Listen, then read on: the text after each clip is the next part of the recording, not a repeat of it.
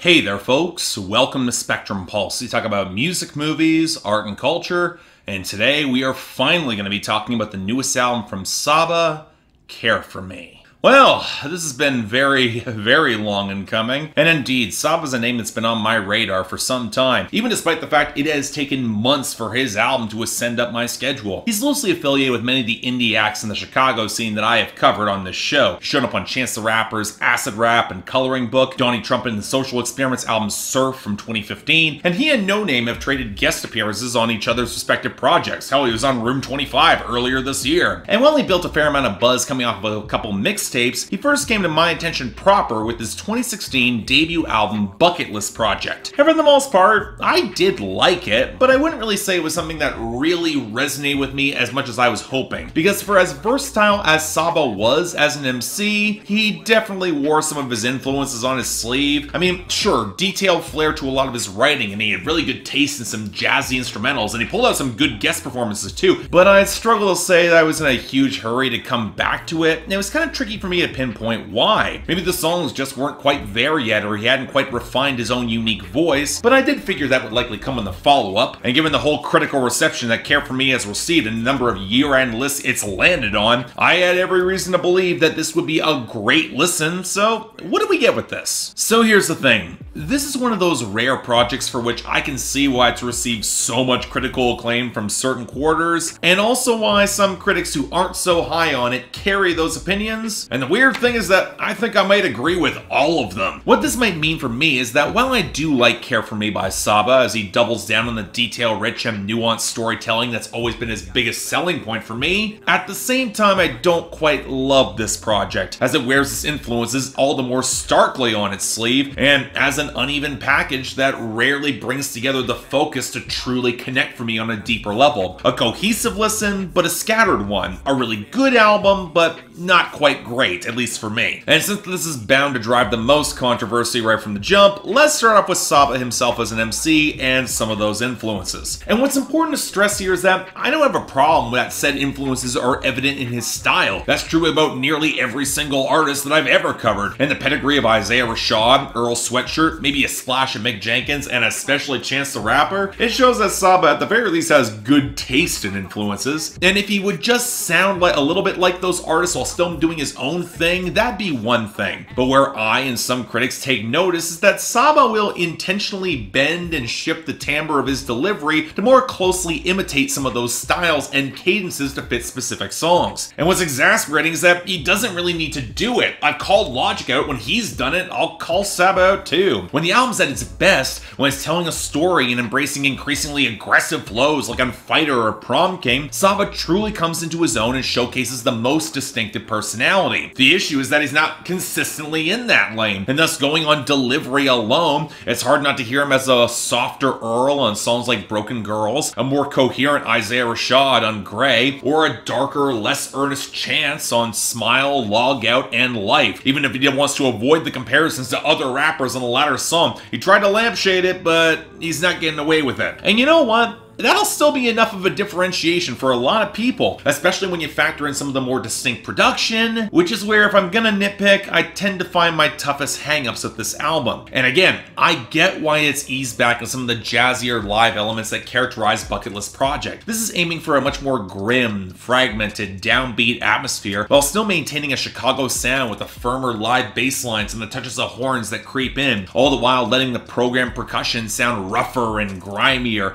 and the mixes sinking into a lot murkier tones. And as you would expect, this album can feel a little bit slower and longer, although Saba's faster flows do a solid enough job keeping the pace, and when this album can switch into some more live drums and more aggressive jazzy elements with the horns, the second halves of Grey and Prom King are great examples of this, it can hit a vibe I really like, and it never feels too long. But this is also where we have to talk about some of the tonal choices, specifically in the pianos and guitars, that almost intentionally sound askew or off-key. be, which can work, don't get me wrong, but it can become increasingly hit and miss if they connect for me, especially if the production just further submerges them, and especially when they tack on this auto-tune passages that pick up an odd graininess that I'm not sure is the best fit with the rest of the mix. Then you have the wonky bass on Life, the out-of-tune pianos on Calligraphy and Prom King, and especially the bad guitar tuning on Fighter and Broken Girls. If you just can't vibe with the tuning or the melody very quickly, or once Saba chops it up to ride it, it can be kinda hit and miss. And while I'm on that subject, for as many of these songs feel like two parts, the switch-ups can be pretty hit and miss too. From the drippier outro to Broken Girls to the pitch-shifted trap segment at the end of Fighter that feels really tacked on to a much better song, and it doesn't even really fit thematically. But you know what? I'm not going to deny that some of these elements don't fit the overall atmosphere. As I said before, it is cohesive, and this takes us to the hardest conversation about the album, the content. Now, to put it bluntly, if there's a move for this album, it's analogous to kind of what Earl Sweatshirt was exploring throughout some rap songs. Depression, projections of strength amidst piecemeal success, and dealing with grief in the face of real losses within the family, which for Saba comes with his cousin and fellow member of Pivot Gang, John Walt, passing away or getting killed. And when this album sticks to those stories and that arc, I would argue it easily hits the most success. From the misconnections and guilt that rack the in medias res opening of Busy Sirens, to the sunken depression of Calligraphy, to the truly excellent storytelling that infuses Fighter in the final two songs of this album. Fighter in particular stands out very vividly for me, as Saba shows in sharp relief the fair fistfights that might become unfair with his girl when she refused to really engage in this argument. We'll come back to that. All the way, perhaps the least fair fight of all, against himself. And while I usually have issues with songs like Grave that rant against the exploitative music industry, I at least have to give Saba some credit for acknowledging that same twisted hustle anyway that they have that would profit off of his pain, especially given that Calligraphy shows just how much of his bars serve as a coping mechanism for him, and if the industry is extrapolating it to an omnipresent feeling of melancholic gray, well, that happens, and he's not really happy about it, but he's not sure what he can do. And while it is good to acknowledge that Saba has also turned on the radio in 2018, I also want to highlight a persistent issue I have with the writing. A weird defensiveness surrounding some of his insecurities, especially with women. Broken Girls is the most immediate example and probably the weakest song on the album because of it. Yes, I actually appreciate the balanced framing, and the trauma that Saba has suffered does make his actions explainable in this toxic relationship, but then by tacking on that outro to that song, it's clear that he's trying to give himself a way out, and while Calligraphy is saying that he doesn't want anybody to feel sorry for him going what he's going through, Broken Girls kind of feels like a betrayal of that, otherwise why would it have that outro? And then there's Log Out, another anti-social media song which brings up Chance for a really underwhelming verse, and doesn't quite seem to mesh with the album's themes and atmosphere as much as I'd overall like. But you know what? I'll give Saba this. The album ends incredibly well. First with the extended storytelling describing the complexities of his relationship with Walt, the detailing that cousin that his parents separated Saba from very young given his poor background, the rougher crowd that Walt hung around with, and yet Saba's desire to fit in amongst them, riding just on sheer exhaustion when he's threatened, and that requirement that Walt had to take public transit where he was ultimately killed. And then ultimately, the album ends on a brighter note with Heaven All Around Me, offering a moment of respite speaking from Walt's perspective as he might now just be in a better place. And by writing all this down, by trying to get it out, by extension, maybe so is Saba. So at the end of the day,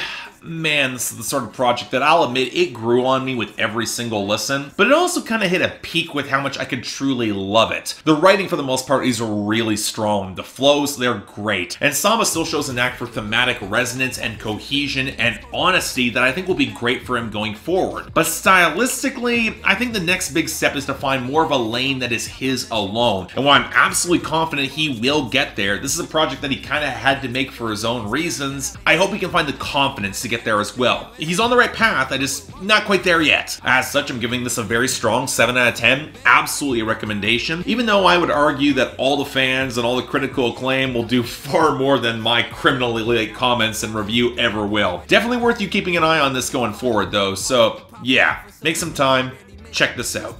It's worth it. So yeah, thanks a lot for watching. I'd like to like and subscribe. I'd be more than grateful. Yeah, I know, I'm very, very late to the party, but it's a really good album. Definitely, if you guys want to buy or stream it, links down there below. And the poll's up there for all you telling me that this is album of the year, or how wrong I am. Go ahead, have fun. Beyond that, anything else I might be able to do to improve my presentation, I'm all ears. And if you guys want to get involved in my scheduling process, so I could have covered this 6 months ago, link to my Patreon right over there, where 3 times a week you guys get to vote on my schedule, and once a week for the higher tier contributors, you guys get to add albums, movies, or even a top 10 list to that schedule. More details right over there. If you want to see my schedule, link down there below. But till then, I'm Mark, you're watching Spectrum Pulse, and I'll see you next time. I'm in LA working on bucket list project. I get a call and get a fishy feeling. Normally, while joke on the